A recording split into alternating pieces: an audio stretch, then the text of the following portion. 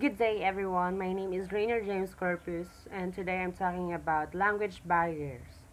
So, as we begin our talk, listen carefully for what I am going to discuss about language barriers.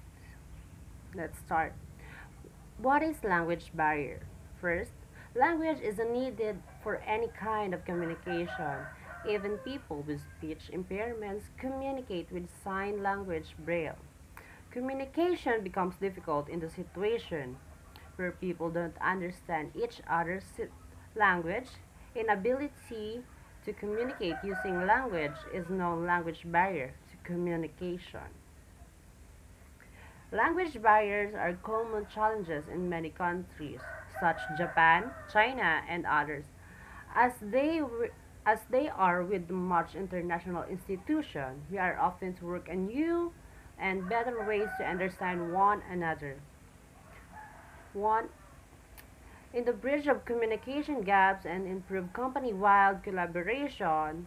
More than half of us speak English and some only speak their native language. And growing majority in learning to speak both. In light of globalization, we are bound to see more people to start a faith and to face these same challenges. As we face this challenge, we are Filipinos. There are many types of language barriers. We've already given the most obvious examples, language barriers, people speaking language native to different regions. But there are more subtle types of language barriers. For example, as in your industry or your skill set may be involve a lot of technical language when you're speaking to people. You are speaking to your people outside in your industry or even inside your department. A lot can get lost in translation when speaking to others. It's important to each individual the inform to communicate the information in terms of everyone can understand to ensure we are all aligned in our goals. If the topic doesn't understand what else he or she doing as we no idea what the person is doing, we are all in deep trouble.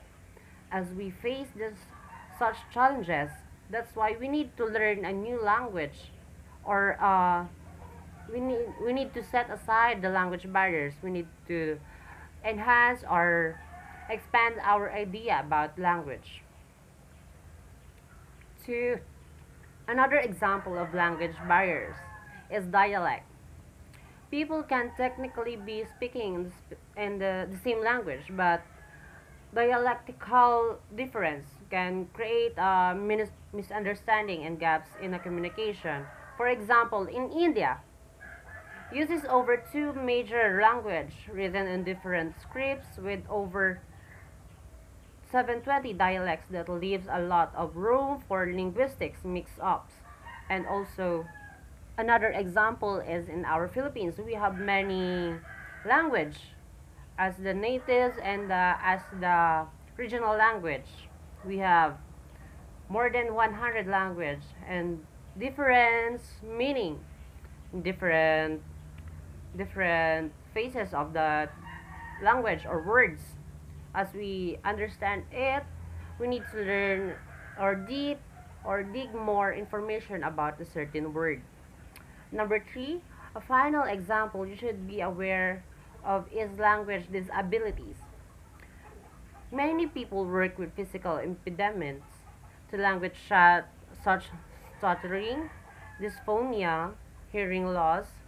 These have no bearing on someone's ability to understand to and do their job, but it can make a communication more cumbersome. With so many language can impede our ability to collaborate is crucial to have strategies for connecting everyone. We have 7 tips to get you started. Overcoming language barriers. To overcome language barriers in the workplace, here are the few things you can do. You First, number one, use a plain language, whether you're working with someone who knows your primary language as a secondary, or you're trying to communicate a deeply technical problem to your non-technical coworkers. Everyone should get in a habit of using plain language whenever possible. While many people try to use large words to make themselves sound intelligent or good at their job, they are not doing anyone any favors using jargons or esoteric vocabulary. Only creates opportunity for miscommunication and makes people feel bad that they can't understand what you're saying, creating a culture in your workplace of speaking simply and explaining all issues as straightforwardly as a possible key. To find a reliable translation service if you're working across international offices, or enlist the help of qualified translation or translator to find a service that meets your needs or that would fit in your standards. Every document deemed important to the entire institution should be translated into your primary language of your other offices. Be careful when you're finding services and be sure to vet their qualification. You'll see several free websites that claim to translate text from one to another, but they not be account for different dialects, and sometimes words are different usage in the different culture.